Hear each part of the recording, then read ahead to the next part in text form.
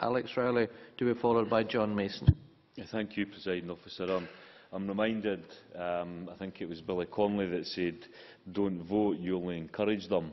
And perhaps I did this morning at the Local Government Committee mention to the Minister that I think in Orkney and Shetland, for example, local government elections, the voting was a bit higher than it was in the mainland.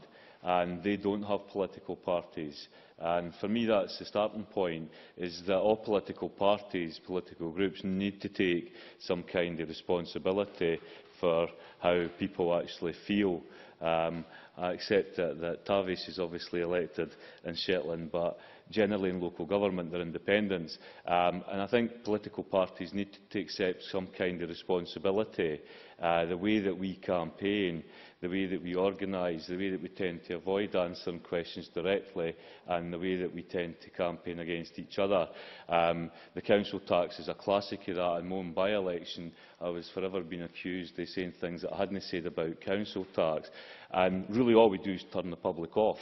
So fundamentally, a key issue is political parties themselves, I would suggest. The public have had enough of us, and we really need to reform how we go about doing our business.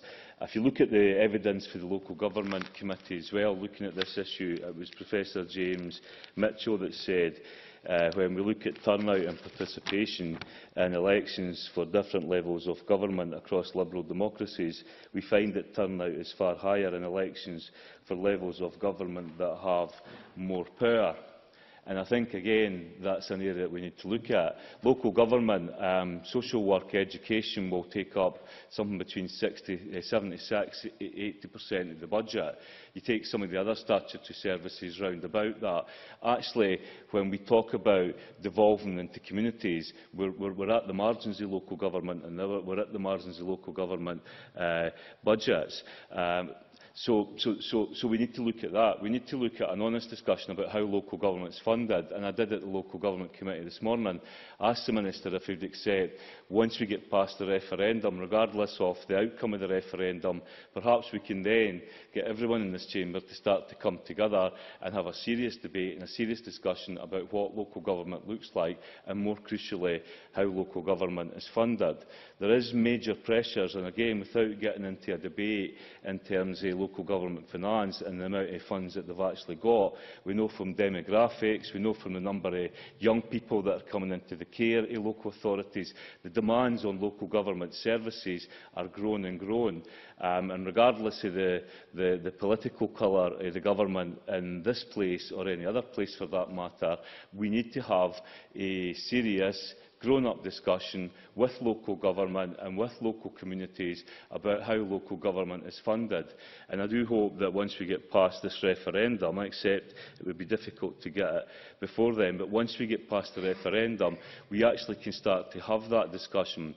So whilst I agree we need to look at all these other sort of technical issues about improving voting, there's something more fundamental at the heart of the issue why people's not voting.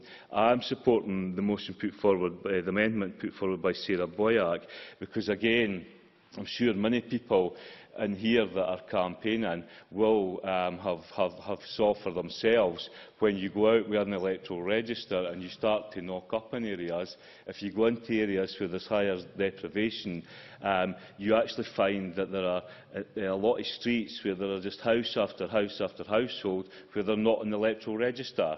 And again, I think that's why it's right to flag that point up. I hope the Minister will take that on board and we can have consensus at the end of this debate today.